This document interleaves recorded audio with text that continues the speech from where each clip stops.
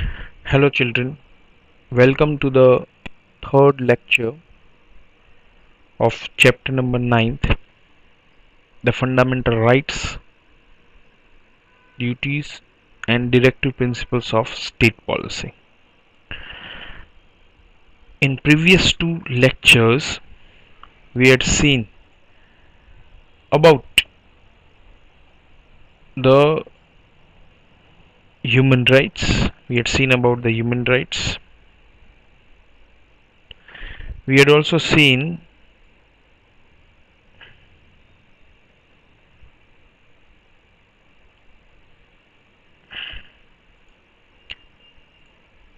the fundamental rights. In fundamental rights, we had seen the six fundamental rights, that there are six fundamental rights.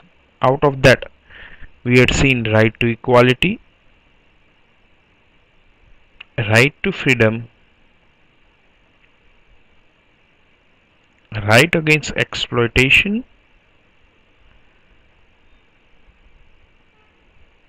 okay. So this were the three fundamental rights that we had seen in the previous two video lectures. Today we are going to see about the other rights. So the first right that we are going to see today is right to freedom of religion. See, any citizen of India can follow any religion of his choice. See, he can follow any religion of his choice, can promote and propagate is spread. The same is mentioned in the provisions of the Constitution. So as per the Constitution of India, any citizen of India can follow any religion of his choice and propagate the same. But this right is to be enjoyed with permissible limits. See, there are certain conditions which are also connected to this right, so that it does not affect the freedom of public administration. Okay, so this right is to be followed with certain restrictions, with certain limitations, so that it doesn't damage or it doesn't affect the freedom of other people and the public administration. Morality and health of the society also is to be taken into consideration while following this right. The religious gatherings, offerings or prayers are not included in this. See, what is not included in it? Then the religious gatherings, offerings and prayers are not included into this particular conditions. The state of India does not have any religion. This is very important statement. The state of India does not have a religion of its own. Means India is secular. Means it follows all the religion, it supports all the religion, it respects all the religion. The Indian state is not run as per the principles of any religion or sect. See, the government does not run on the religions of any religion or sect. It follows the policy which is good for all the religion. The state cannot interfere in the religious matter or religious belief of any group. See, it cannot interfere into the religious matter or religious belief of any group. It is independent to follow it. The religious groups have been given the freedom to establish any religious organization and can manage and administrate them for religious and philanthropic aims. Philanthropic means donations. Philanthropic means donation aims. Okay, so any religion can maintain or establish a organization which is for the spreading of the religion, for propagating the religion, for supporting the religion, and also for creating the donation, getting the donation for the religion. The state cannot use the fund collected through public taxes or public funds for the benefit and development of any specific religion or sect. This is important. The taxes which are paid by the people of that particular state or the country, cannot be used for development of a specific religion or sect. Okay, it has to be used for the development of all the religion and all the people living in that country. The educational institutions running in on government grant cannot impart religious education or compel the student to participate in any religious education or attain any religious okay, any government schools, okay, those schools or those institutions which are taking government grants cannot impart a education related to religion, or they cannot force the student to participate into any of the religious meets. They are not allowed to do so. The next right is cultural and educational right. The next, okay, is cultural and educational right. People of various religion, various languages and cultures live in India. Now we know that India is a multicultural, multilingual country. Means various people from various religion, languages and culture live into India.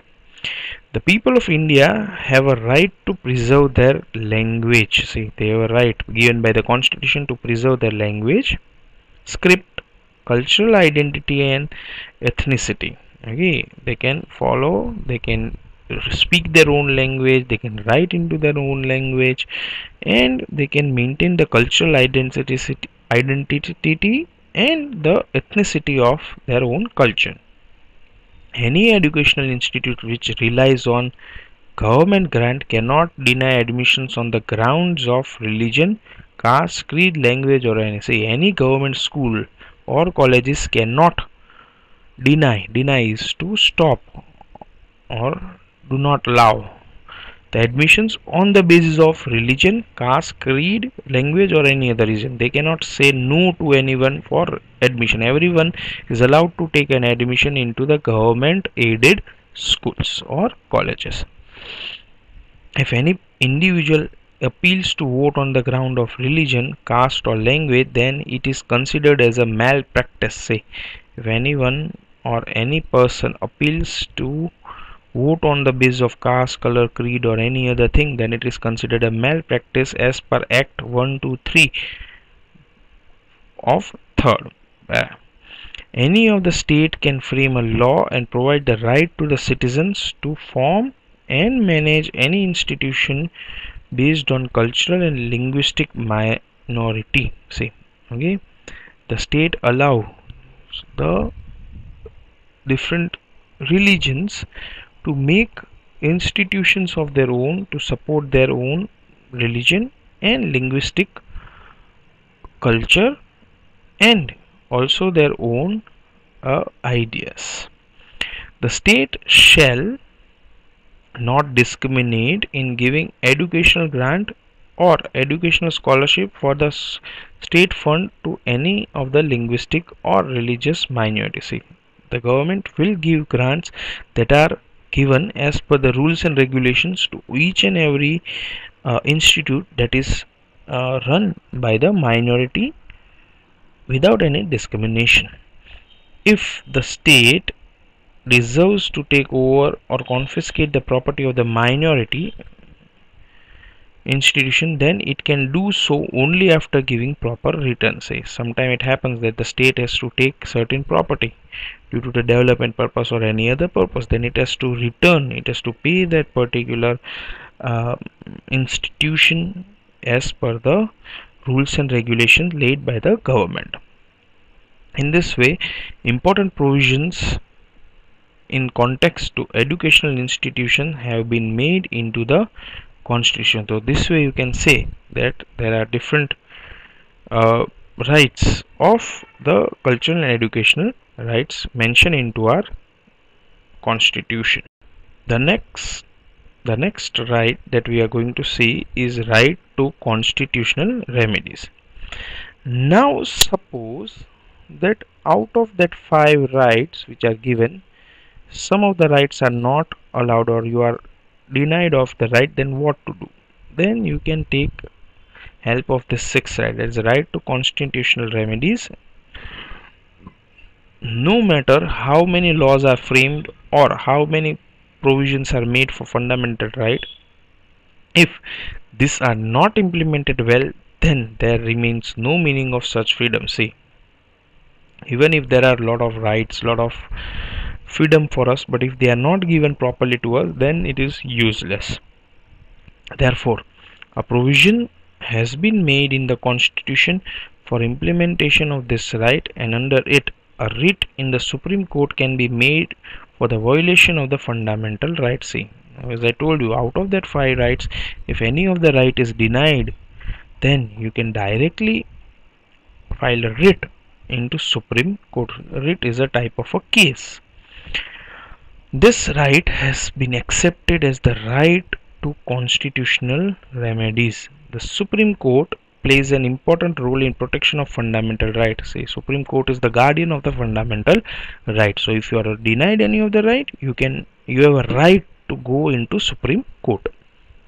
And for this, if the court finds it necessary, then it can give orders, instructions and decrees government order for following of that right. The apex court is vested with the power. Vested is given with the power by the constitution. Nobody can oppose it. If any person puts a complaint against any state for violation of fundamental right, then Supreme Court can exercise it right. Okay, if any person says that he is discriminated, he is not allowed any of this fundamental right, then Supreme Court can take action into it and provide possible solutions for that particular thing. Dr. Babasaheb Ambedkar has considered this right as soul of constitution. Remember this. Dr. Babasaheb Ambedkar has considered this right as soul of constitution. Can be asked which right is considered soul of constitution, then the answer would be right to constitutional remedies. The parliament can hand over powers of giving such an order to any of the court. If the state legislative assembly frames any law which violates the fundamental right or not in congruation of it, then the Supreme Court can stop the state. Okay, now if any state assembly takes such kind of law or frames such kind of law which denies certain right to any person, then Supreme Court can ask the state assembly to look into that particular law again. Thus, this right provides an opportunity to any of the citizen to approach court for the violation of fundamental rights. So, as per this can be a definition. What is right to constitutional remedy? Then this is the right provides an opportunity for any citizen to approach the court for violation of fundamental right. You can go into a court if any of the fundamental right is not provided to you. Okay. The Constitution provides the fundamental rights to the Indian citizen. Okay, the Constitution provides the fundamental rights to Indian citizen. These rights are given against the government, that is central and the state. The fundamental rights are applicable to all the citizens of all the time. So it is applicable to all the citizens. No discrimination can be made for the following of the fundamental rights. But it can be suspended. This is very important. Let me mark it with other color. This is very important. But it can be suspended during the time of emergency. Say during the time of emergency, your fundamental rights can be suspended. Any state cannot form any law which takes away fundamental right of the citizen. But no state is allowed to form or frame any law which can take away the fundamental right of that citizen. But at the same time, during emergency, okay, this fundamental rights can be taken from you. Okay, so we'll keep till here into this particular video lecture.